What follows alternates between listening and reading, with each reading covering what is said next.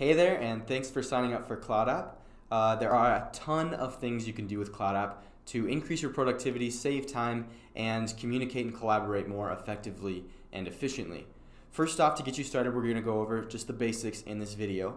So first, before you've done anything, you should make sure you've installed CloudApp to your desktop. If you haven't done that, you can install it by going to your dashboard, going down to the bottom, and clicking Download CloudApp. You can download it from Mac or Windows, or you can go to getcloudapp.com/apps, click Download Now, and again download it from Mac or Windows, or our Chrome extension as well. So once you've downloaded CloudApps, it will live in your menu bar on Mac or your taskbar on Windows. So the first thing you can do is take a screenshot. So you can just click here, highlight the area that you would like to take a screenshot of, and then it will automatically be pasted into your clipboard. That way you can immediately, right after taking the screenshot, share it to other people.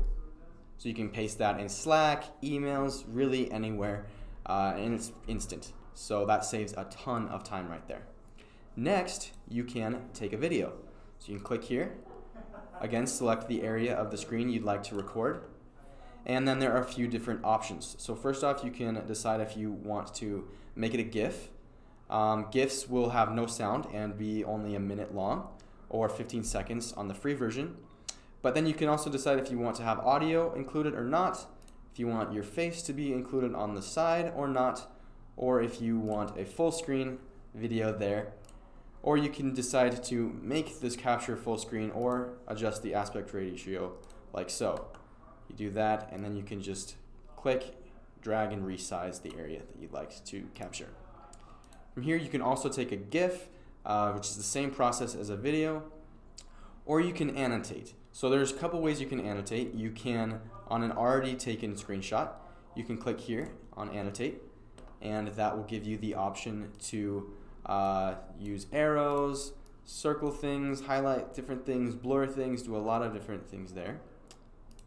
Or you can take a screenshot and then annotate immediately afterwards.